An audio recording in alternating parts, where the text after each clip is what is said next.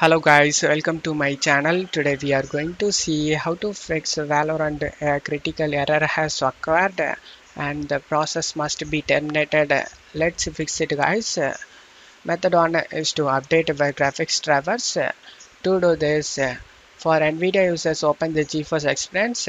If you not have GeForce Experience, then check my video description for the download link.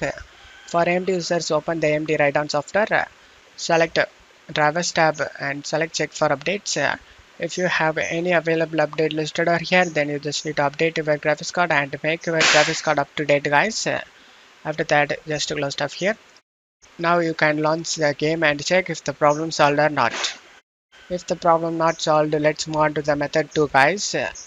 Method 2 is to run Valorant as administrator and disable full screen optimizations. To do this, right click on the Valorant and select properties. Select compatibility tab and check mark run this program as an administrator and disable full screen optimizations. Select apply and OK for save changes. Now you can launch the game and check if the problem solved or not. If the problem not solved, let's move on to the method 3 guys. Method 3 consists of 3 steps. First step, you just need to go to search menu and type control panel, click on open it. Select uninstall a program. Before uninstalling right Vanguard, you just need to close it guys. To do this, click on this system tray. If right Vanguard is running in the background, then just right click on it and select exit it. After doing it, search right Vanguard, just right click on it and select uninstall. Select yes. Select yes again. Just press in keyboard F5 to refresh this page. Now right Vanguard is uninstalled. Now you just need to close stuff here and open up right client. Select the Valorant option. Select the update option to install the Vanguard. Select yes and install the Vanguard.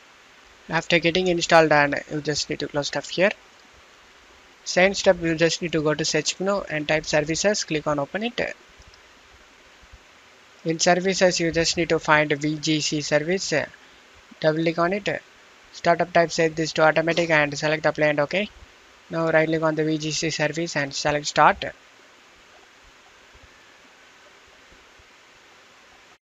After starting this service, you just need to close stuff here. Now the third step, you just need to go to search menu and type msconfig. Comes up system configuration, click on open it. Select services tab. In here you just need to find VGC service. If it is unchecked, then you just need to check mark it and then go to startup tab and select open task manager. In startup programs, you just need to find right Vanguard, just right click on it and enable it, and you just need to find right client services, just right click on it and enable it. After enabling both, you just need to close stuff here. Select apply and OK. Now select the restart option and restart your PC. After restarting your PC, you can check if the problem solved or not. If the problem not solved, then uninstall and reinstall Valorant can fix the problem guys. I hope one of these methods fixed your problem. If the video helped you, don't forget to leave a like guys. You can also subscribe me and support me guys. Thank you.